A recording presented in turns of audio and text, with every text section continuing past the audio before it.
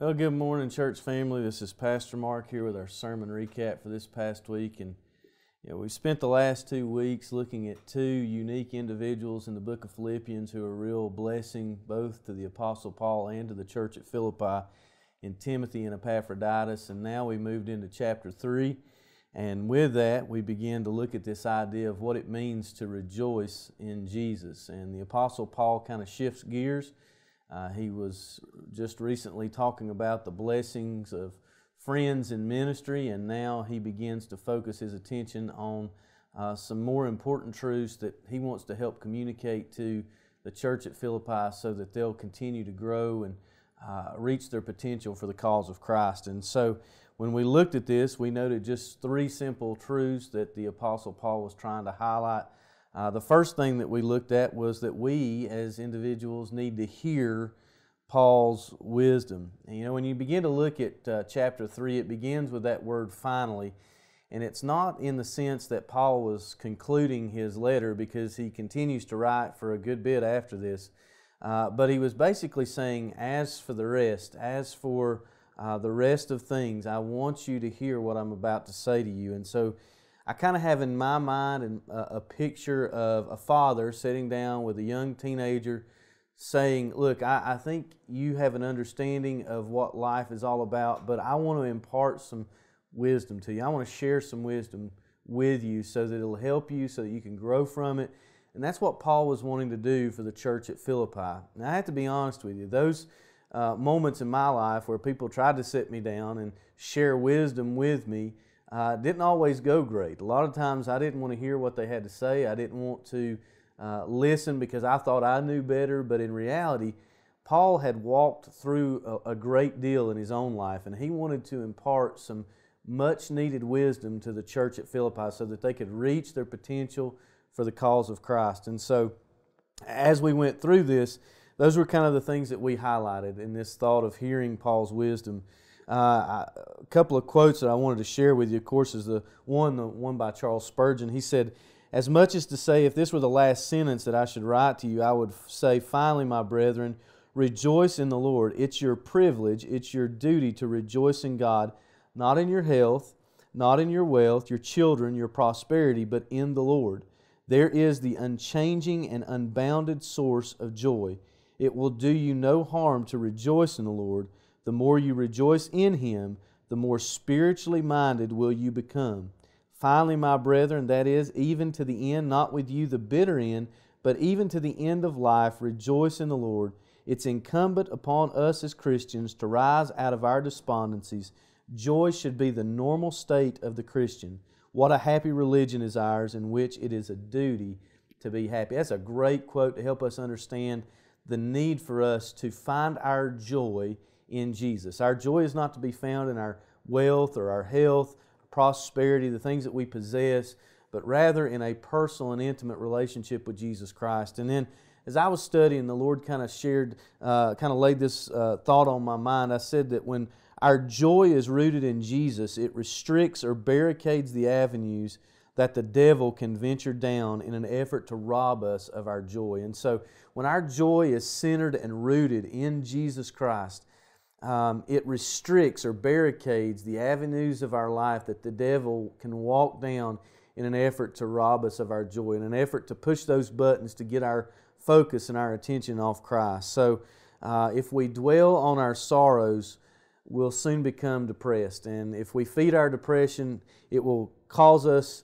to look at life in a soured sense, and it will render us useless in the hands of God. And so it's vitally important for us first to hear Paul's wisdom. And then we looked at heeding Paul's warning. Paul begins to give a warning to the church at Philippi, and he starts out basically by saying, it's not grievous for me to write these same things to you again.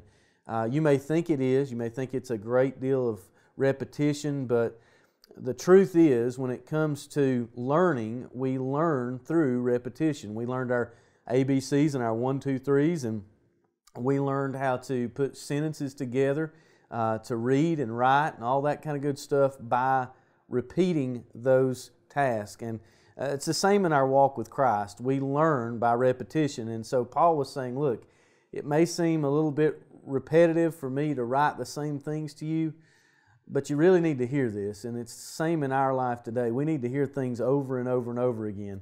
I know growing up, my mom and dad would often make the statement, how many times am I going to have to tell you?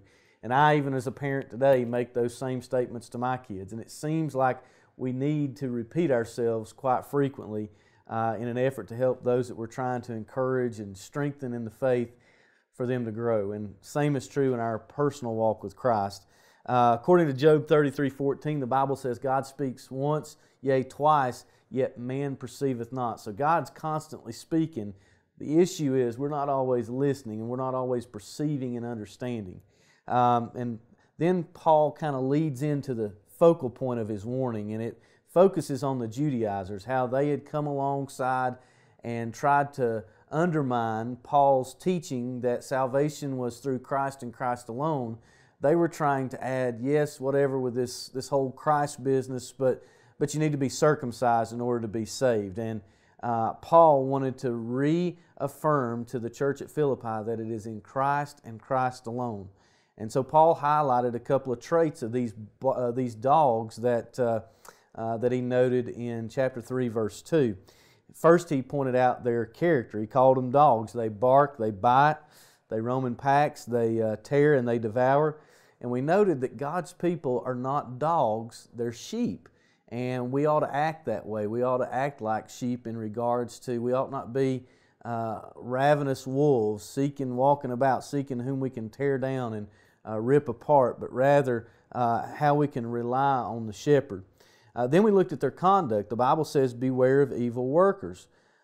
These folks were up to no good. They had no intention of bringing harmony to the body of Christ. Matter of fact, they were all about division. That's what they promoted. That's what their propaganda was.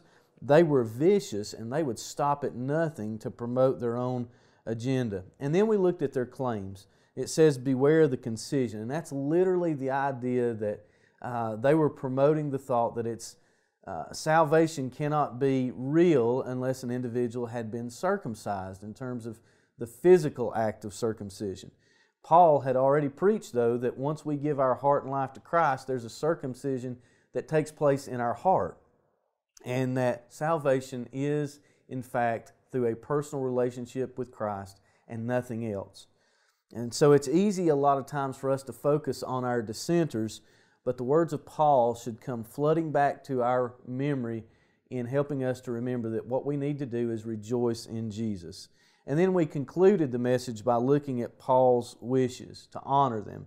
If anyone had an opportunity to glory in the flesh, it was the Apostle Paul.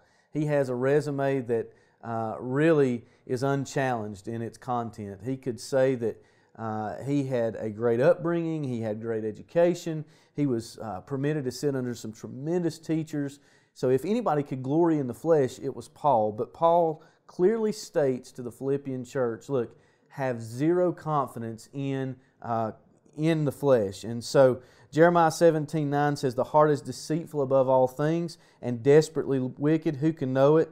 Paul longed for Christ to be glorified in the Philippian church. And I wrote down in my notes, it's more than simply possessing the outward appearance.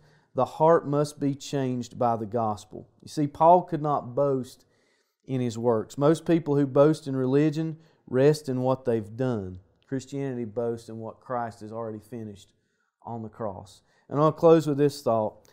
It's in this verse 3 that we noted, cultured flesh is still flesh. You can take someone and dress them up, put them in a nice fancy suit, but the reality is, just like the Apostle Paul knew, he struggled with his flesh, we struggle with our flesh. It cannot be trusted or turned loose, only yielded and surrendered to Christ. And that's the only hope that we have as we walk through this life.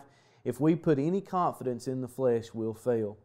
So I don't know where you're at today. I don't know what lessons the Lord's trying to teach. But as we walk through this passage of Scripture in Philippians chapter 3, I think it's a lesson that we could all learn and grow from in understanding that our true joy is found in Jesus. And the only way that we'll be able to rejoice if our joy is in Christ. So remember that, and just want you to know how much we love you and we appreciate each one of you. And look forward to seeing you this coming Sunday as we meet together. Come at 8, 9:30, or 11. And hopefully we'll see you again on Sunday night for our Sunday night Sunday school or small group. Be a part of that. We just want you to know, first and foremost, that we love you, but more importantly than that, God loves you. I hope you have a great rest of the day.